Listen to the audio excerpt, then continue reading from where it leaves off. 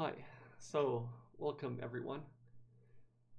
We're back with Research Software Hour after a long summer break.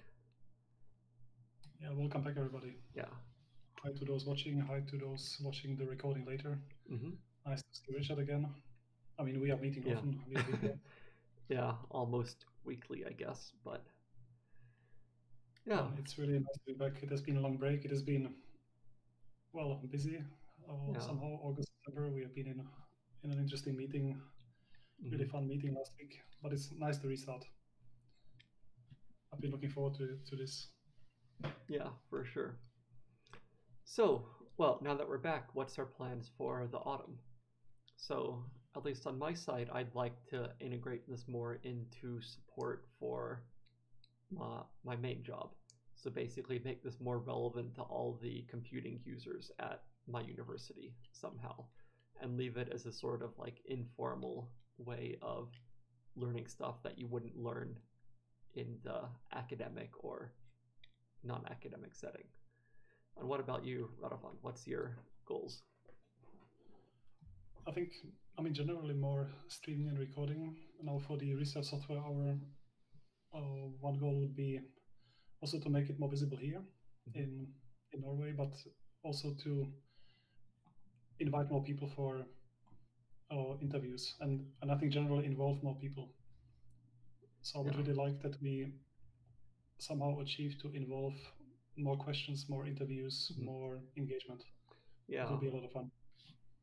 Yeah. So it's a good question. So what kind of stuff would benefit people?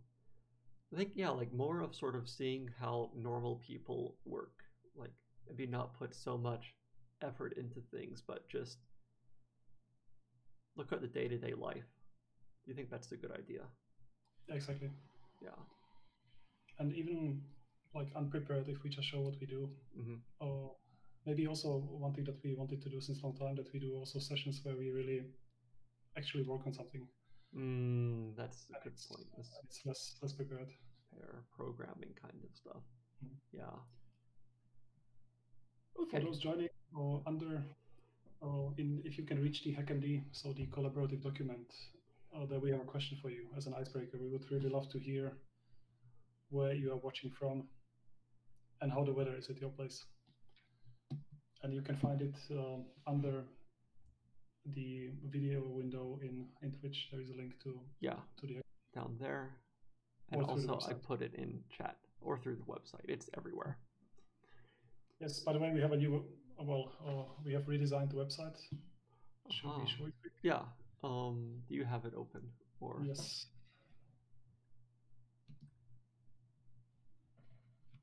okay, you've got the All screen. right.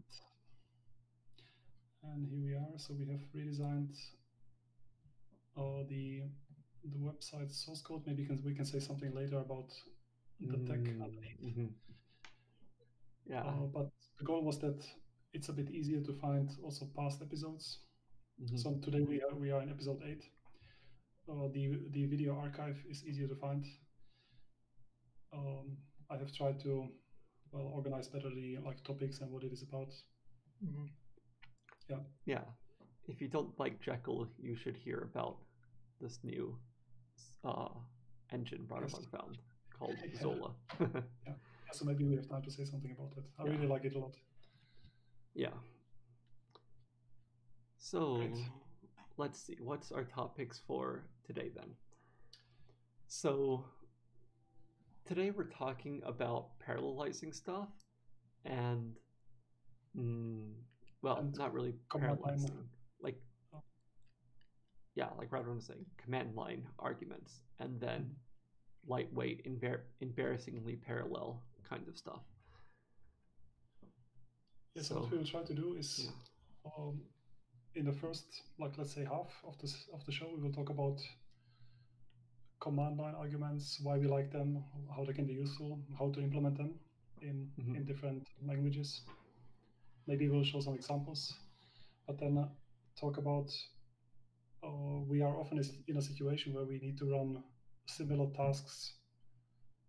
Uh, for instance, we need to run the same script but with 50 different input files or Mm-hmm. 500 different input files. And And there are many ways to do that, but today we'll show a couple of ways to run these in parallel, but using very simple tools. So this can be done using sophisticated workflows, but today we will not show sophisticated workflows. We will show very simple command line tools to achieve that. Yeah, like the kind of stuff that everyone might need to use for even small things, which I think is as important, if not more important, than the other options. And Anyway, since before we start, one more thing I wanted to mention that we discovered just before the summer, and I wanted to mention, and we will put the link here on HackMD, are RSE stories. Research Software Engineer Stories. This is a podcast organized by Peter and Vanessa. They have a weekly podcast shows. It's a lot of fun. Really now one of my favorite podcasts to listen to, where research software engineers are interviewed, and so I think this is really highly recommend to follow. I will put it in the HackMD. I just did. Okay, great. Okay. Yes. Really super initiative. I think it's wonderful that they do it, and let's support it. Yeah. So how much preparation does it take for what they do? Is this a very heavy thing, or? No. So it's a weekly podcast, but it's alternating. So being organized from US and UK every 2 weeks. Got it. And they are 2 people. I think they do it super well. And there is then one interview before the recording. Yeah. Okay, cool. So, any other initial commentary, or should we get straight to the topics? I think let's start with command line parsing. Yeah.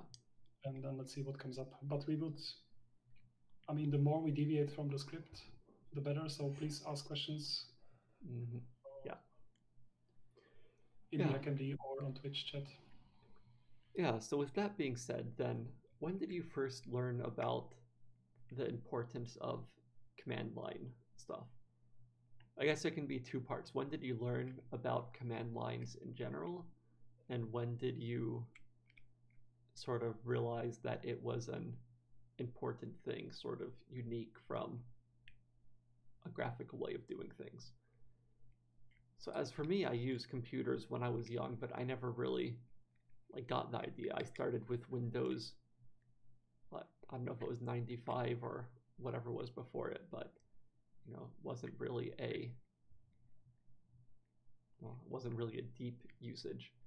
And it wasn't until I started with Linux sometime in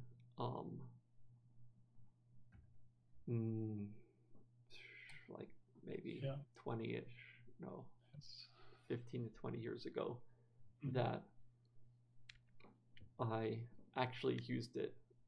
And then maybe a few more years when I started doing research that I realized this was a really significant thing. Yeah, I discovered them when, for instance, doing visiting man pages, I don't know, man group. When I wanted to know about so these are command line options. Actually, it took me a while to know that these are called flags. And I didn't know that for a while. So when people talked about you can add this flag or the other flag to the command, I didn't know what they meant. So I don't know why it's called a flag, but sometimes they are called flags, options. Flags, options, short options, long options. Then for a couple of years, I didn't even know that I could create these myself. So I was just only using them. But when did they start to be really useful for, or how did they start to be really useful in research for you, Richard? Yeah, so I guess when I realized I needed to make my own programs, it was much easier to make them using command line options than to make a graphical program. I mean, I didn't even get the idea, how to make graphical programs. And even still, I don't, in theory I know, but it's not something I would actually ever do.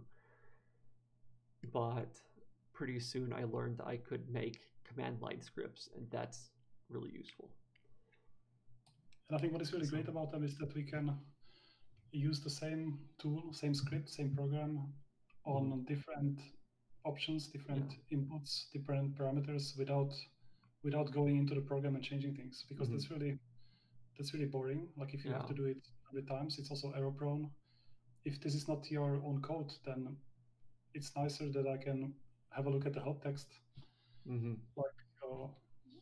like I do now, still on screen share here. Yeah. And I can see what the tool is expected to do, and I don't have to go in and change things. So it's also there is also like reproducibility. Yeah. So we can automate things, we can reproduce it because it's easier to rerun a series of commands than to remember that I had to click here and click there. Yeah. No, I'm sort of still surprised that now, well, maybe not too surprised, but somehow I'm sort of philosophically surprised that these days, whenever I search for a problem, then I'll often be directed to type some stuff in the command line. Well, most people I would like, I wonder, so I would imagine that we're sort of the exception for using command line things. But in reality, it seems that most people must be using it, because like you search Stack Overflow or whatever for an answer to something, and it is almost always do this from command line, very rarely something else.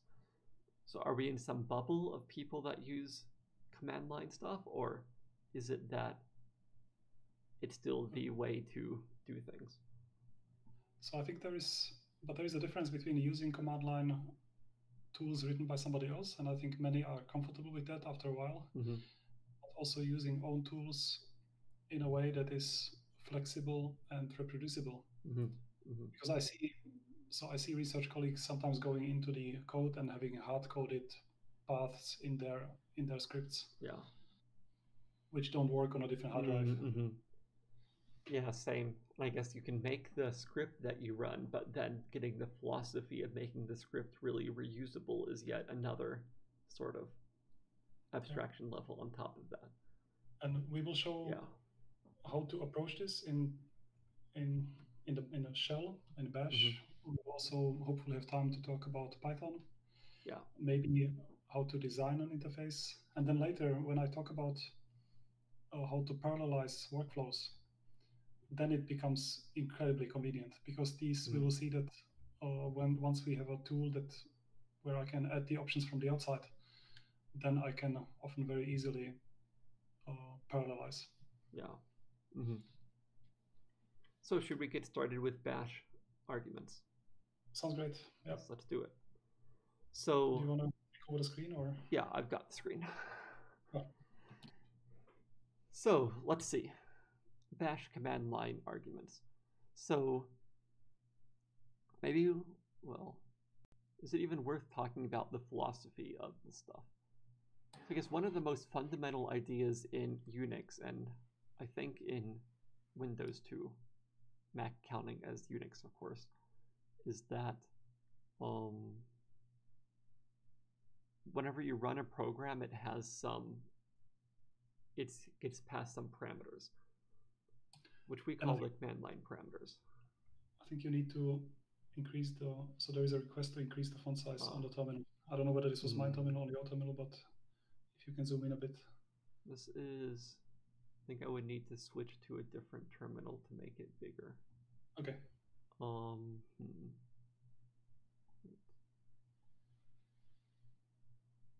Does this make it any easier to see? I'm not sure. Probably not. I think the other one was better. So like a control plus does not do there, huh? No, because this is Xterm. It's too old-fashioned to work like that. Let's see.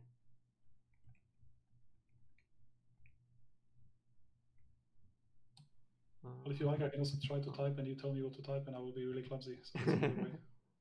But I don't know what you wanted to show.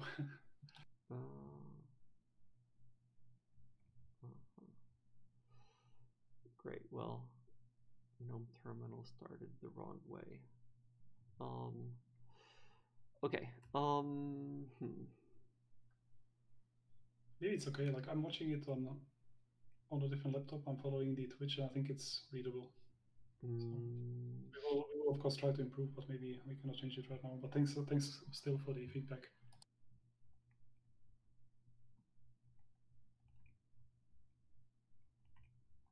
Okay, I'm trying one more thing.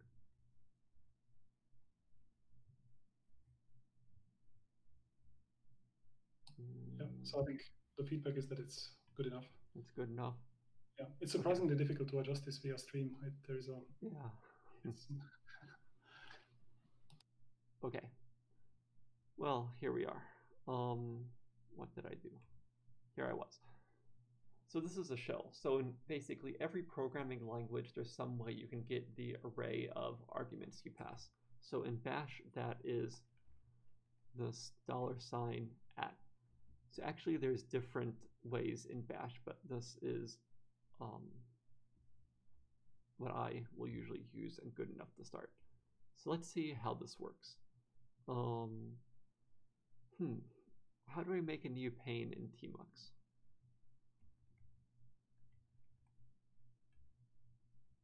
I need to find a microphone. It was Control. Oof. I haven't used it now in a few weeks. Totally forgotten. Just a sec. I just realized I should do that instead of. So Control B, and then how do you want to split it? Like horizontally or vertically? I guess vertically is good. So you do Control B and then %. N? Control B, %. Aha, okay, there we go. Okay, so here we are. So I run the script with, well, it's called CLI0, and, well, it runs. And it doesn't echo anything. So I run this with 2 arguments, and it echoes the 2 arguments down here. And all these arguments mean basically nothing. So as far as the shell itself knows, it has 4 different words here that get passed into Bash, and then Bash echoes them out. So if we want them to mean anything, we have to do that ourselves. How do I select the other pane again? Control B and arrow keys. Okay, that's it. Yeah, so what I'll usually do if I want to make a program is then I would say input equals $1, and I'll put this in quotes. So why would I do that? So quotes is important because otherwise there'd be a space here. There could be a space inside of the argument. And we can see what happens for that later. Or actually, maybe we won't, since it's not so important right now. So here we run.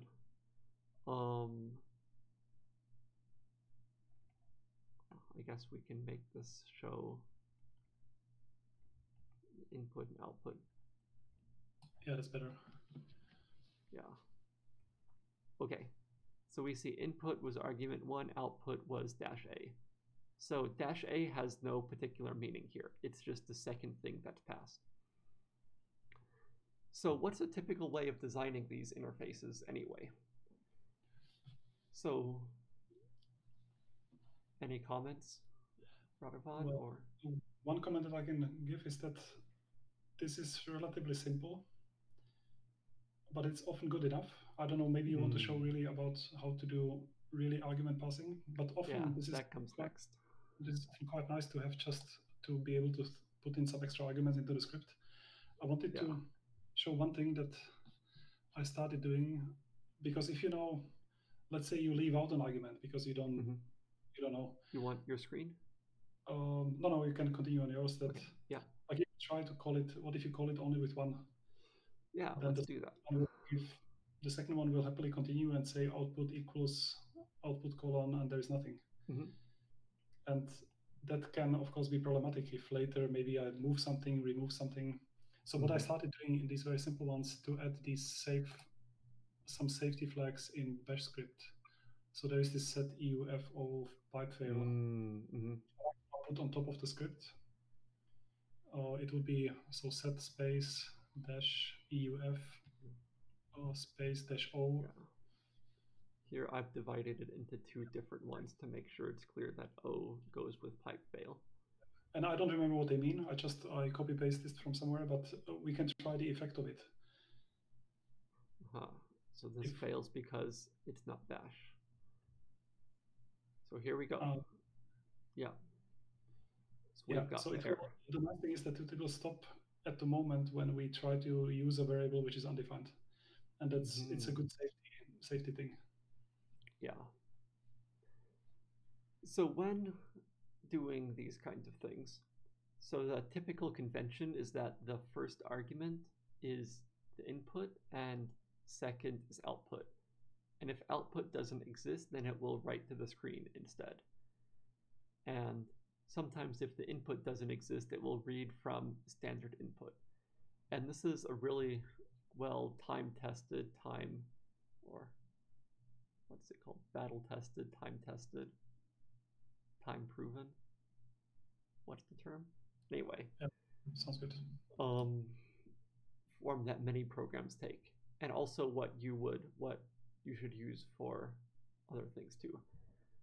So how about we go to the next higher level of complexity?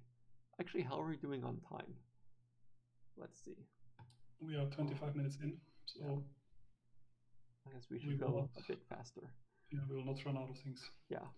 So what I would do next is, let's say, this is a really primitive way of doing things, and this is what I would always do before. So you could do case $1 in let's see, dash A, like this, and then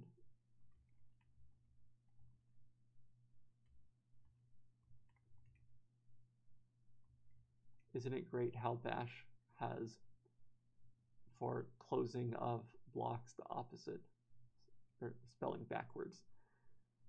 So actually, my friends and I once started saying IH for by based on this. That was pretty funny. Yeah, so this is a very primitive way of doing arguments. It's doing everything yourself, but maybe it's educational here. So we look at the first argument, and if it's dash A, then we set some variable. And then if so, we shift. So what does shift do? Shift will basically take whatever the arguments are and remove the first one, and then shift all the other numbers down. So let's take a look here.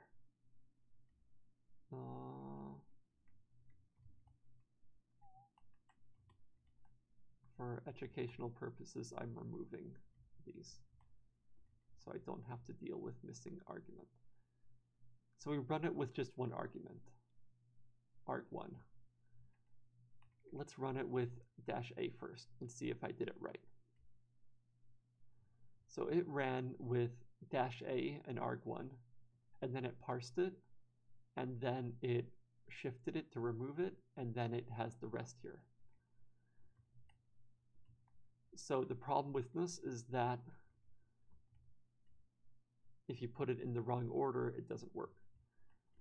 So really, if you want to do fancy things with argument passing, maybe bash isn't the right thing to do. So by the time you get to this kind of issue, then maybe look into Python that we're going to talk about next. Okay, do you want to see the fancy way of doing it with bash? So there's something called getops.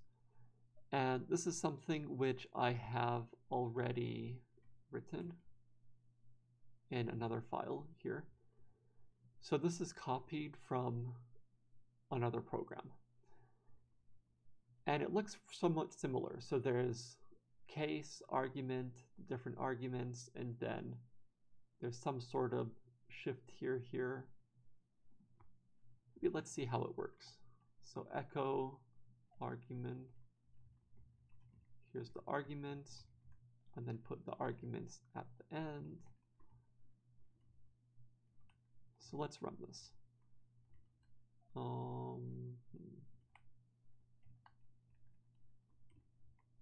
we go.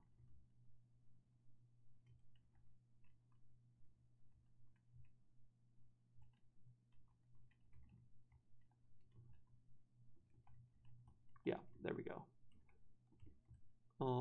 Echo or bash cli1.sh with no arguments, and we see there's no arguments. We give it first argument 111, second 222, and now we can give it some other things like -f. So I forgot the $sign here. Yeah, there we go. So we see force was set to something here. So it actually did parse it. And the advantage here is we can do things like this. So even though these two were combined together, then it could split them apart and parse them. And this you see here, there's the -b with a colon after it. That means that b takes an argument. And here we see it's parsed here. So for example, I can do b, let's call it b. And this still worked, and the b was still parsed and got removed from the general arguments.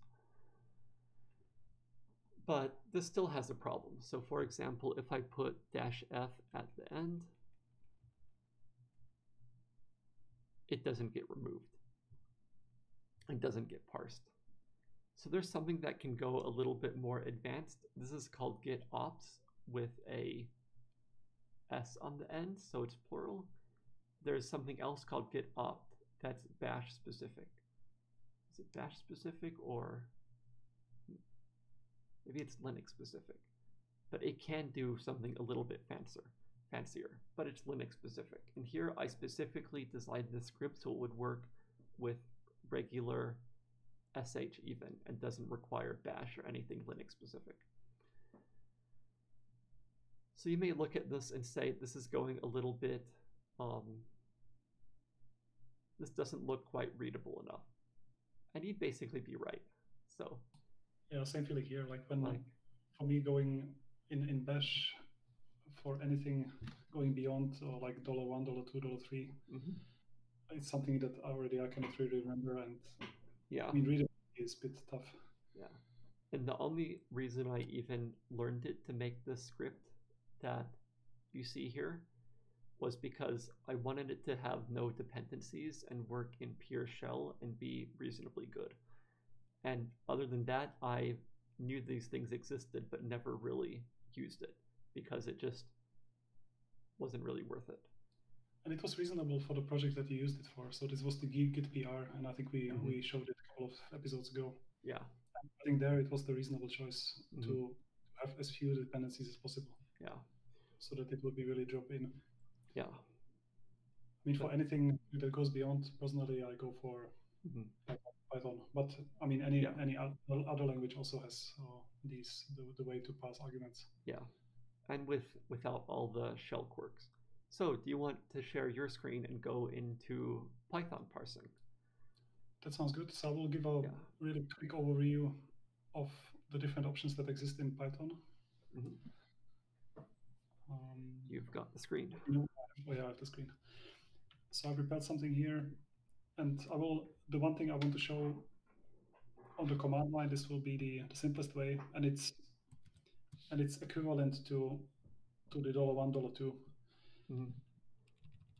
So the simplest way, but it is also a bit brittle, and I will show why actually for the same reasons, is to use this sysargv, and this would be the first argument after the script name, and this would be the second argument after the script name, and we can try it out. So it's called example. I can try it out. Example, and then my input, my output. Well, that's not very exciting because I should also print it. Print. Yeah, same problem I had. Yeah. I would do stuff but not print it. Input. Yes, input is input file, and output is output file.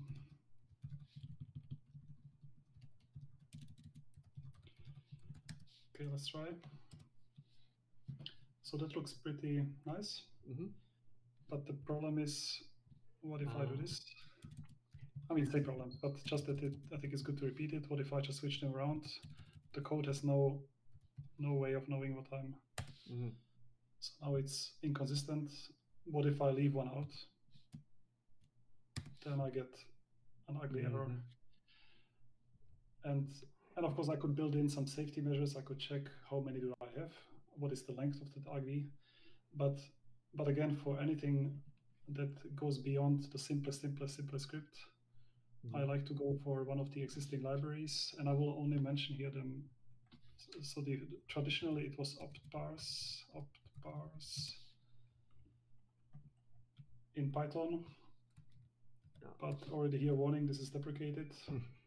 So I will not even show it. So the follow-up is argparse. So that's the future of opt-parse. And this is how it looks when you define it. So you can define here flags, and you can tell what kind of type it is, and you can give it defaults, and you can have a help text. And this is much more robust, because here if I say that this is an option that is required, and I don't provide it, it will give me a nice error message. And when you define your parser, your interface like this, then you can call your script with -h for help or dash help, and you get this nice help text. So this is maybe the most standard way in Python. I want to show two more options, and one is, it's an interesting approach, is doc-opt. It's not only for Python, but it's kind of an interesting approach, because for doc-opt, what you do is you don't describe the options and it generates for you a help text like in any other library. Here it's the opposite. What you do is you describe the help text, the usage help text. And from it will generate a parser. Is this in the Python standard library? No, it's not. So the argparse is, but the doc-opt, at least last time I used it, it was not in the standard library. So you had to, pip install doc-opt. But a nice approach. I use it in two projects. I want to mention one more, and that is click.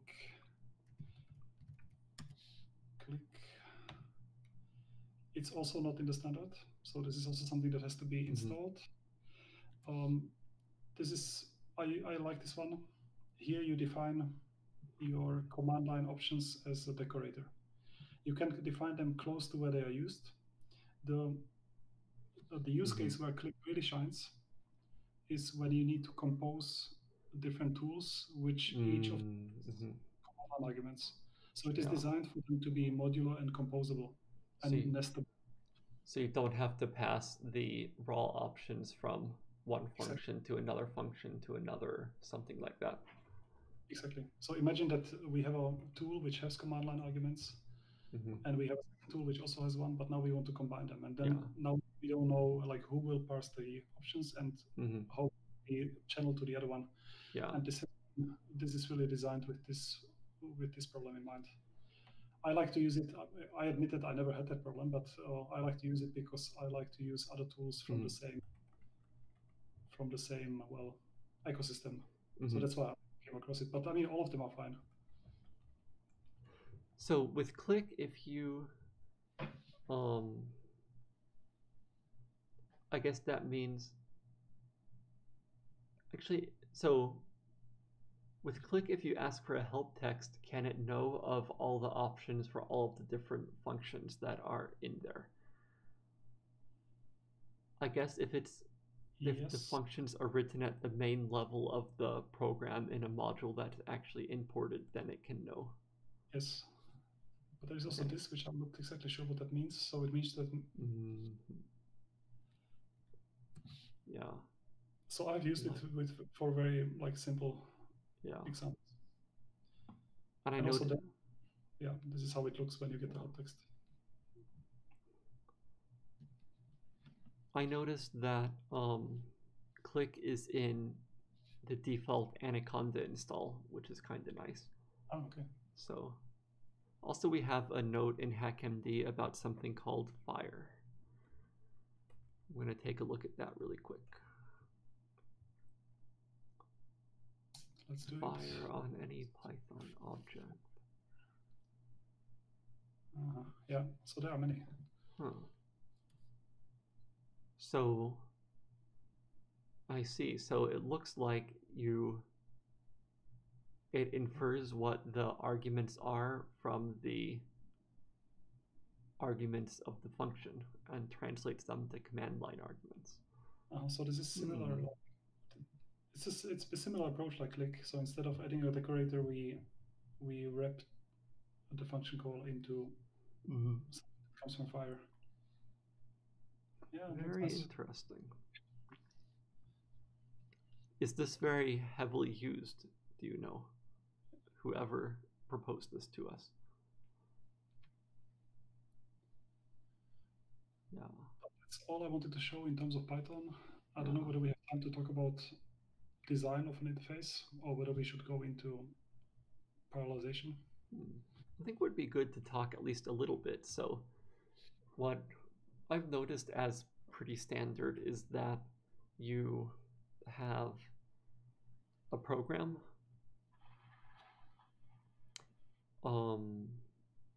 The first, I guess, some terminology. Some people will say argument means something without dashes and option is something with dashes. But I guess it's sort of whatever you want to call it. So options can be required or optional.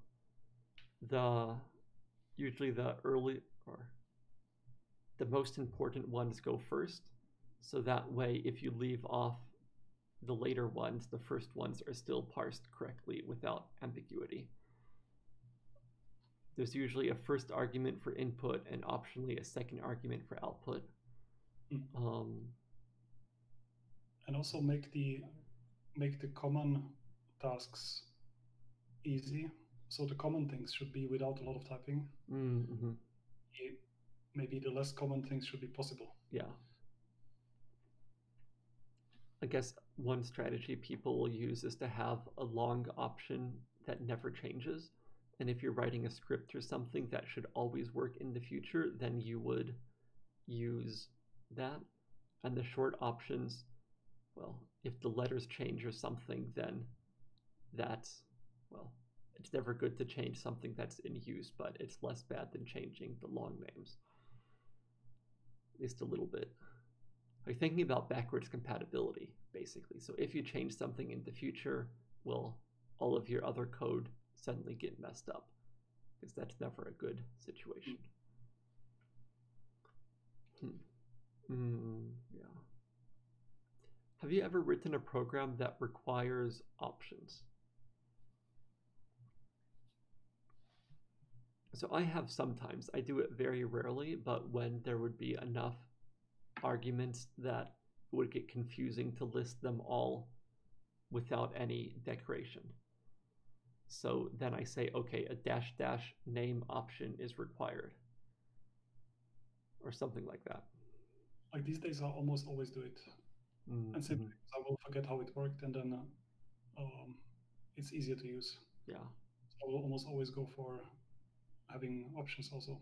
Yeah. I mean, having flags. Yeah. Sometimes when it gets a bit too many input arguments or too many input data, then I read them from a file. Mm-hmm. Yeah. But then the input file name can be option to the script. Yeah. Okay, well, should we go on to whatever's next? So, just checking whether any question came up or remark. Otherwise, we can talk about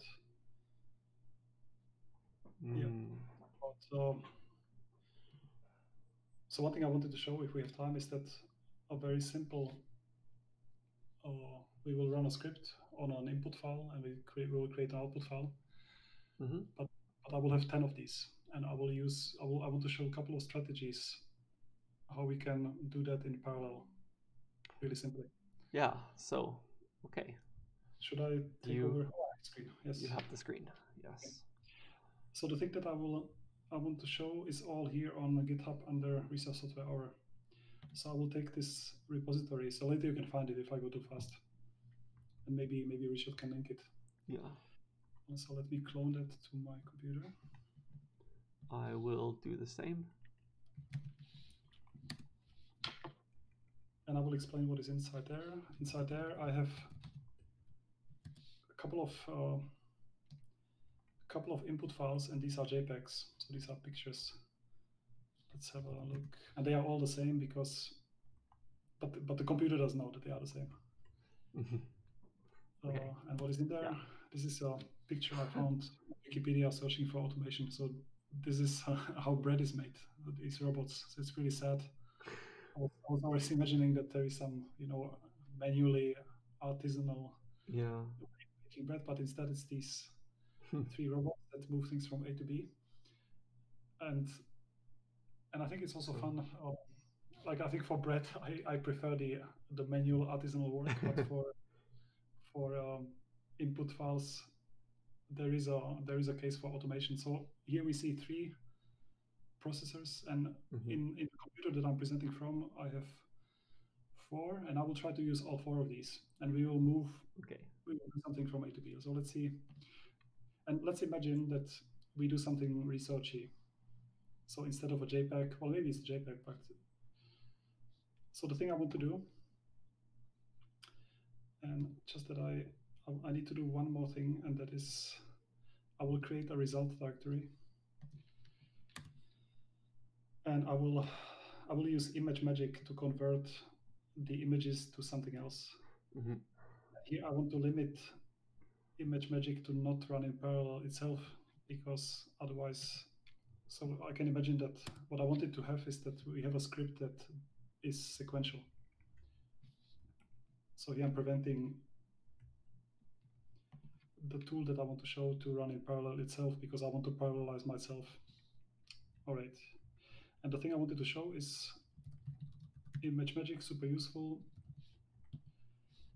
You can convert formats. I want to use this paint option, which is really fun.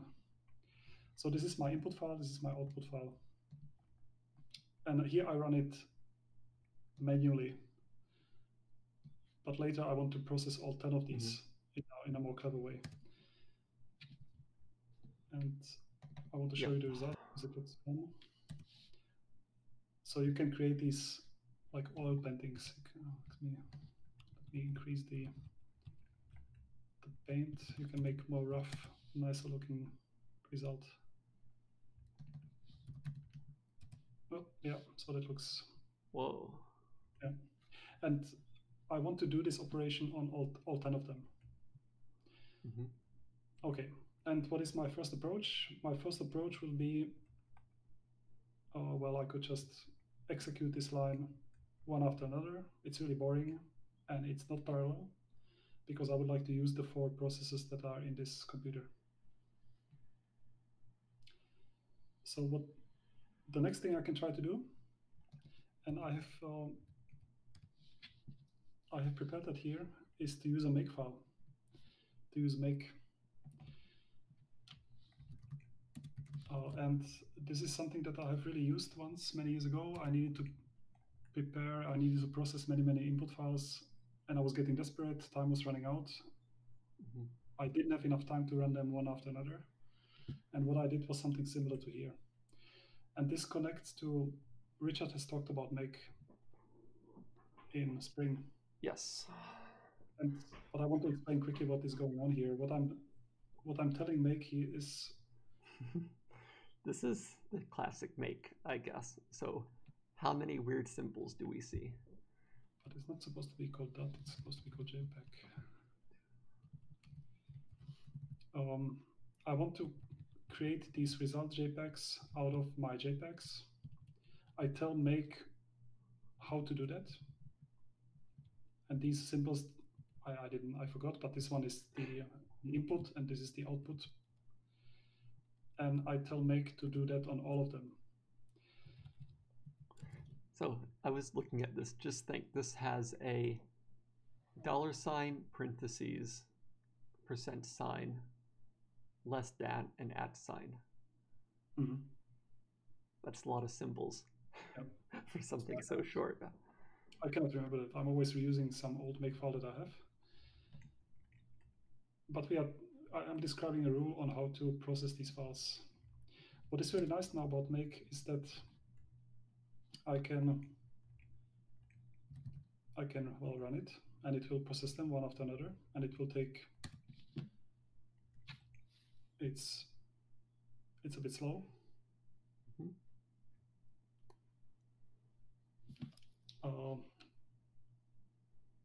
And now I don't have a make clean, so I want to remove the results. But the really nice thing I can do is I can say, well, use for processors, and make does it, because it knows that these are independent steps, and already this took a lot less time.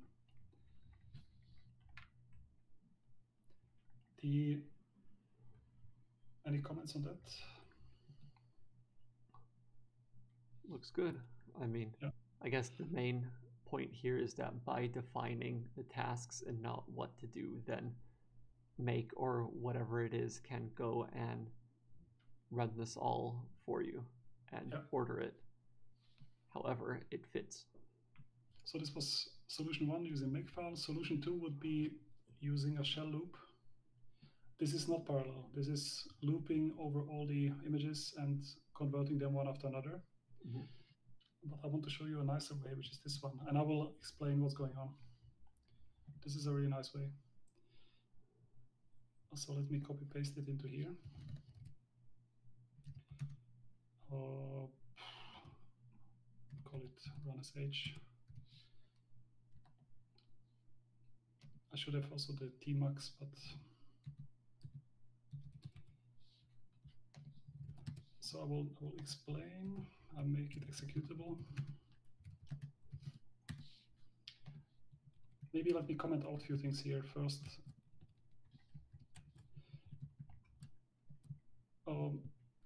This was my original solution, but I added this ampersand here at the end. And the ampersand means continue, don't wait. Don't wait until it finishes. Mm-hmm. Do the next one. Yeah. I could use the script like that.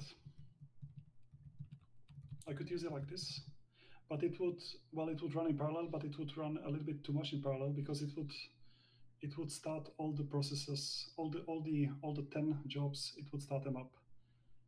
And maybe if I start too many, I would, I don't know, the laptop would give up.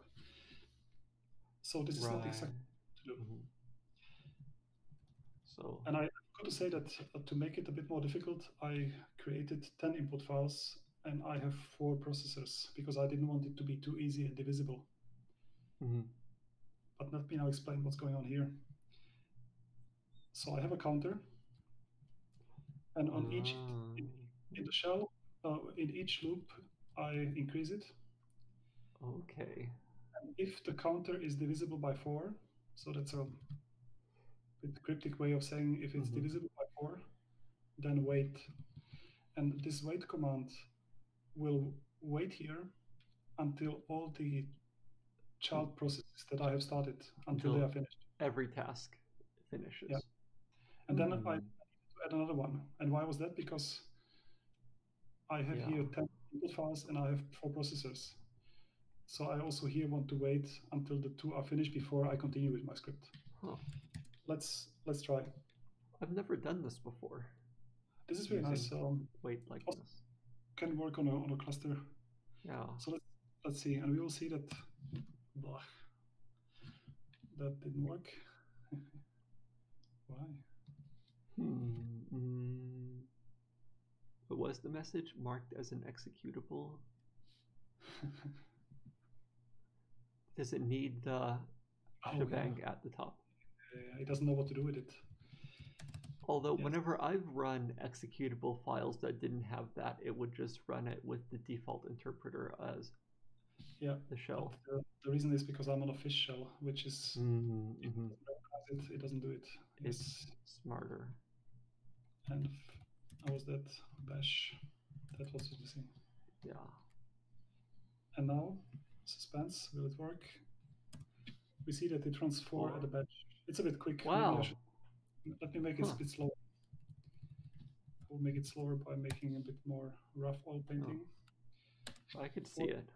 4 at a time, 4 at a time, and then it will run the 2 last ones. Yeah. So I think that's really cool. We have time, a little bit more time. I want to show 2 more ways of doing it. And also, while you were doing this, I prepared it with an array job on our cluster. So great. I can, so we can also show that. And we have enough time because I think I need 5 more minutes and I'm done on my side here. Yeah, that's plenty. I will first show this one. I will explain what's going on. So Upstate Cyclist on chat said, we're making your own queuing system in the for loop. So yeah, that's exactly what we're doing, but also it's not the kind of thing that we don't like the people to do that on our cluster, because then you get things like people running hundreds of processors on the front end node with their own queuing system, and the other interesting use case can be, and I shouldn't say it because I'm also a part-time high performance computing, is that you can use it if the cluster tells you should only run jobs on 4 nodes. Yeah. But your job doesn't scale to 4 nodes, and then you can use this to package them up. But yeah, not recommended to do. Well, at least in that case, you're reserving your own resources. Yes. So I want to show this way. I will explain a bit what is going on.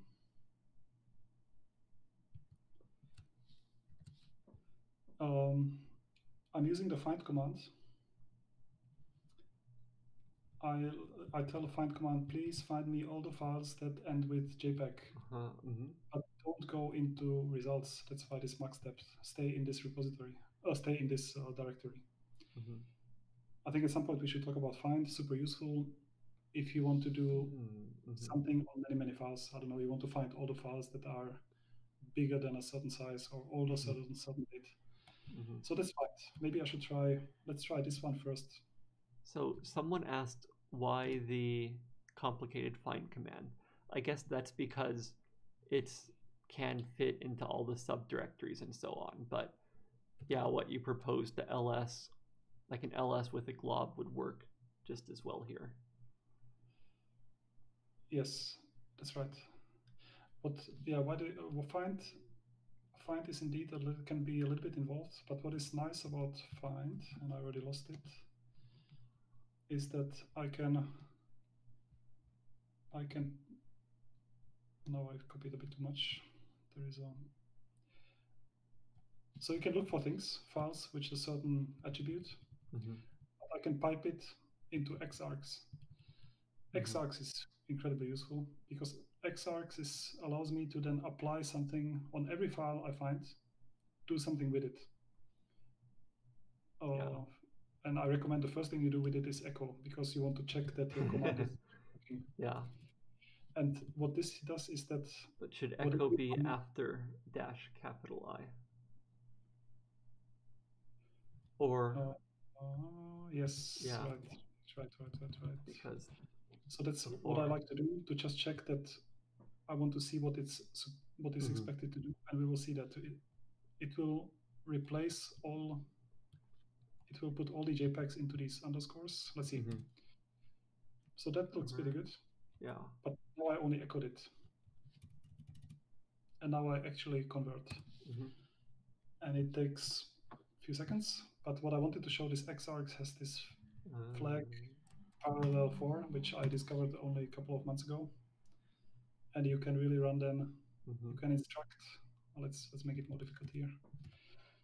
You can instruct xargs to use the processors. Right. So that was the second last option. That was quite fast. And the very last option is, again, I'm using find, but instead of using xargs, you can use parallel. And it works. So this has a similar effect like this one. Mm-hmm. I think I don't need to show it. I think the one I don't think I want to show is that it has a really interesting way of enforcing citations. And I think this will resonate to all of us. Citation notice. Huh. Yeah, I just wanted to quote this one here. Funding free software is hard. The less visible a project is, the harder it is to get funding. Mm-hmm. And the nature of this tool is that it will never be seen by the guy with the checkbook. Yeah, I mean, we often have that problem. You know, could you even say that the more important something is, it gets used everywhere, and then it becomes invisible because it's everywhere, so you just assume it's there. Okay. Yeah, so that was, I talked a lot here. That was, we will share maybe it's already there in the HackMD. So we have these different, I think I already lost the link. Yeah, we have these different ways. Mm-hmm. I'm sure there are more. If you know more ways, it'd be fun to hear. And Richard will show one more. Yeah. Right? But what was in the citation notice there? Did it say how to cite it, or what did it? So you should know the time limit, and you should use this parallel -- citation to. That didn't work for me. What? Yeah, I just tried to run it and it gave an error. So I think that's outdated. So you can like make this somehow go away by calling -- citation, but it didn't work for me. But I think it's quite interesting. So what does the notice say when it, did it say please cite this program if you use it for a paper or something like that?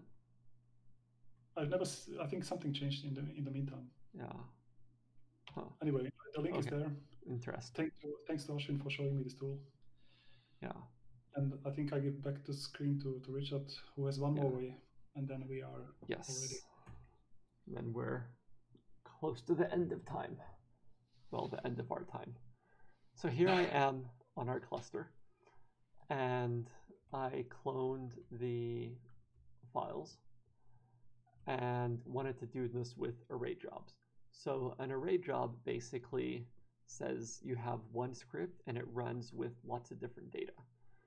And this is a Slurm cluster. Slurm is the workload manager and batch queuing system.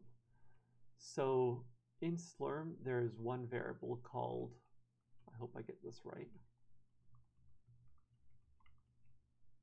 Is it array task ID or something else? Let's look.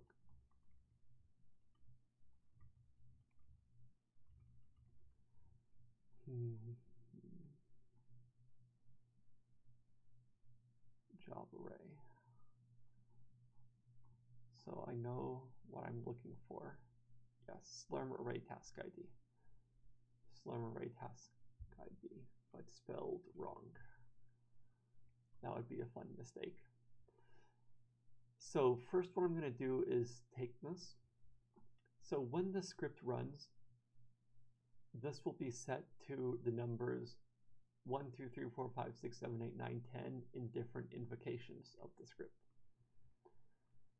So I'm setting I to this number, and then I'm using this printf command, which should make ID be the 2-letter, or it should pad it with the 0 in front. Actually, I'll make this faster like this. and then let's echo it.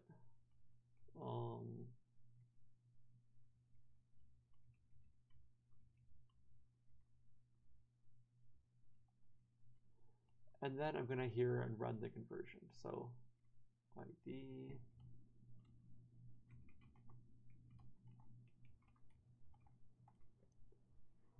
So here I had to map the input array index to the file names. And there's many different ways of doing this. Here I did it sort of directly and explicitly. So now when I submit this, actually before I submit it, we should specify what it will need. So it will take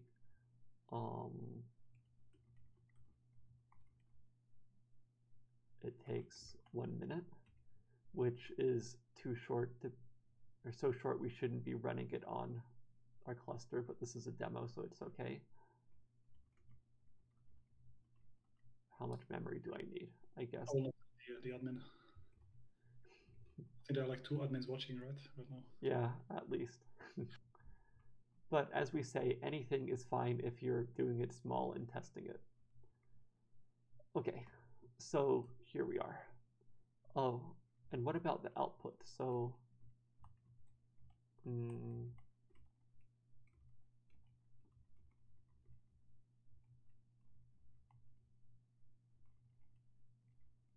so I'm going to direct all the outputs to the same file for simplicity.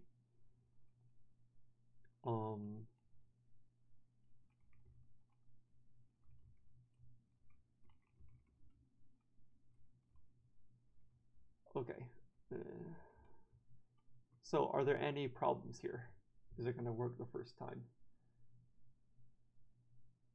I mean, almost certainly it's not going to work, but that's sort of the way life goes. Let's submit it. Sbatch slurm array.sh, and here's the important part. Array from 1 to 10. Actually, I sort of wonder, what if ImageMagick isn't installed on the nodes? Okay, append is not recognized. So let's look it up in the manual, man sbatch. And I search for append in here using /unless. Okay, open mode equals append.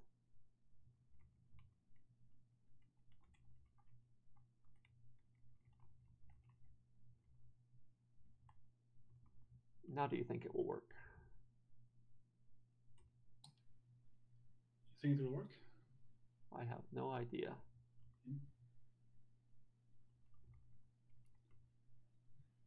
So it's pending. A bunch of stuff is running. It's all done running. Oh, and there's a bunch of results there. Let's look at the output. Why is array.out a binary file? Let's look at it anyway. I wonder where that came from.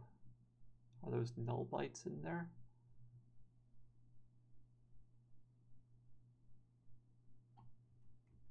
Yeah, weird. Huh. Okay, well anyway, so it says done with 2, done with 1, 3. The order was undetermined. With 01. 3. Maybe there were, actually I guess since these were all running on different nodes at the same time, maybe there were race conditions in the output, so that has corrupted the contents of the file. Okay, so maybe appending in an array job is not such a great idea. Okay. Do you want to look at them? Can we? Yeah. So this is now on a distant cluster? Yes. Okay. But I've mounted it with SSHFS here. Triton.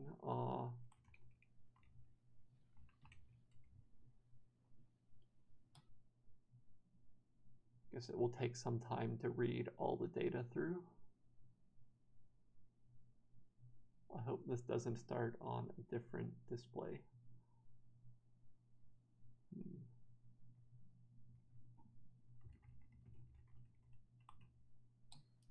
Well, in the meantime, I can say that I see on the HackMD that there is another Python solution for running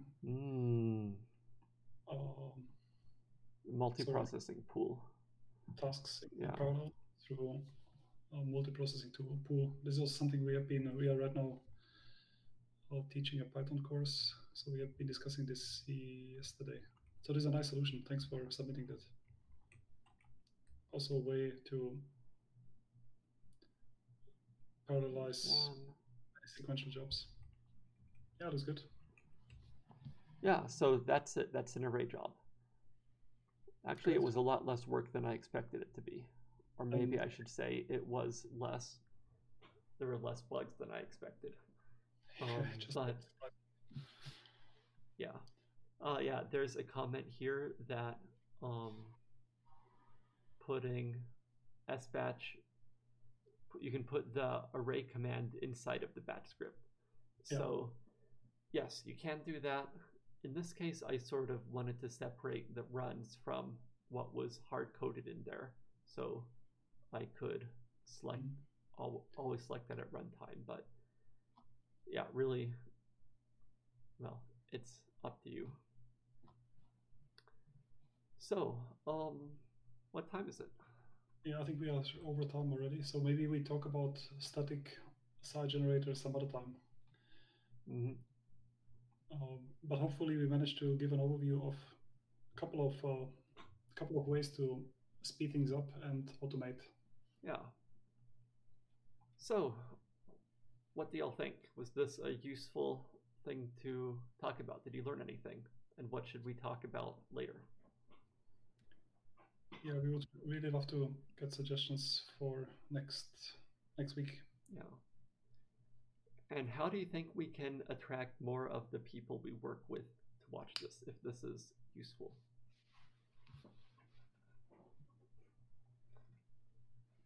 Yeah, whether the time is ideal or not ideal, but it will never be ideal for everybody. Yeah. We have the great recordings also. Yes, there will be, well, this HackMD will be available, and the recording will be on YouTube within an hour or two. So yeah, I can show maybe where we put these things later. If you give me quickly the screen share. Yes. You've got it. Yeah. So on the website, I will very soon put another entry here, RSH8, and then if you click on these,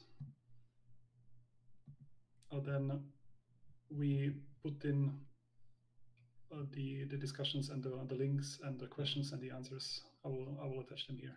Is the video linked here? The videos are linked up here. All the playlist. What we could do is we could link the individual videos to individual pages. So there's something we can do. Yeah. All right. Okay. Well, maybe we shouldn't drag this on too long tonight. Yeah. Thanks everybody for watching. Yeah. So I guess what I can ask everyone, or probably Radovan's the same. So talk to your colleagues and coworkers and decide what is it that they need in order to do their work better. And let us know, and we'll produce content for them and to address these kind of things. And I think maybe, like, even if it's watched non-interactively as a video later, that's still a really useful way of doing things. So yeah, let us know. It would be funny, what if we made watching these streams a requirements of using our clusters? Wouldn't that be funny? I mean, it would never work, but it's a clever idea. Okay. Yeah, great. Thanks, everybody. Yeah. Thanks, Richard. As for how often we do these streams, we do them, well, we try to do them once a week. And that's what we did in the spring, and then we had a long break, and now we've got it resuming, hopefully every week. it really depends on how many people show up and how many ideas we get for what to cover. So send us ideas. So it's traditional that now we have some time and we'll answer any question that you might throw at us if you have any. But if there's none, then we can just go right away.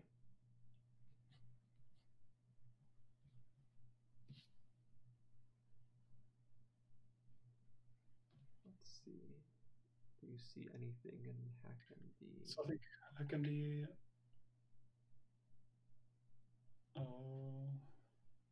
Yeah, we have used the word parsing and not really explained what that is. Yeah, but otherwise, I think everything is more or less answered. The one feedback on via Twitch is to also cater to different levels. Novices, more expert stuff, that we mix it up a bit. Can you do some CDO and CO tutorial? I don't know what it is. What does that mean? Oh, machine learning tutorial.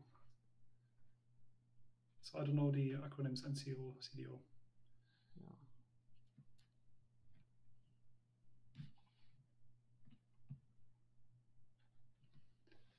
Yeah. I'm searching, but I can't find what it might be.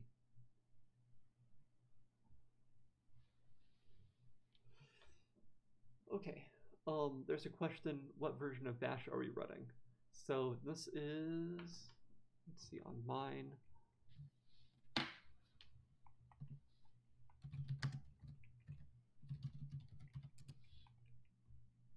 Mine is 4.2.46 and Radovan was 5.0.18. So, well, there is the git opt instead of git ops. That's a little bit more advanced, but still, for me, the point of Bash scripting is that it works everywhere. And yeah, like many of these end up being released as external utilities, so that's a bit hard to hard to assume that people have and can install or whatever. So yeah.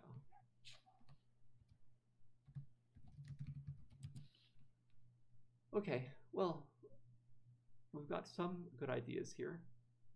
Okay. So apparently, CDO is climate data operators. If I search the right thing. Yeah, I need to read up on that. Yeah. But anyway, maybe we should stop the recording and. Interesting. I wonder if Anne would have some comments on this. Yeah. Okay, yeah, well, let's turn off for the night. Thanks to everyone for watching, and see you next week, same time. Yeah, looking forward. Thanks. Okay, great. Bye. Bye.